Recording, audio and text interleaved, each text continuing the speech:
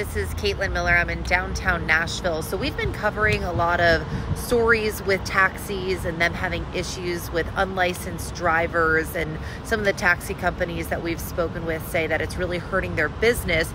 Now, a new topic that they brought up today is that there's actually private drivers that are lining up outside of these downtown hotels where they used to get a lot of business, and they're saying that these drivers are paying off valets to be able to park outside, and it's taking away from the taxis that are lined up outside. And we are outside of one of the hotels that they did reference. You can see some of these black SUVs lined up over there. So we're actually about to go walk into the hotel and get their perspective and ask them if they do allow taxis to hang around and pick up people staying at the hotel or not. But so far, the taxi driver perspective and Nash Vegas Cabs is saying that it's really taking a lot of their business.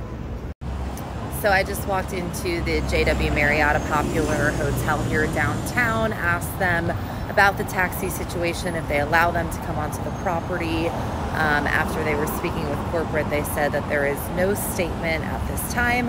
So that is the latest now on this story.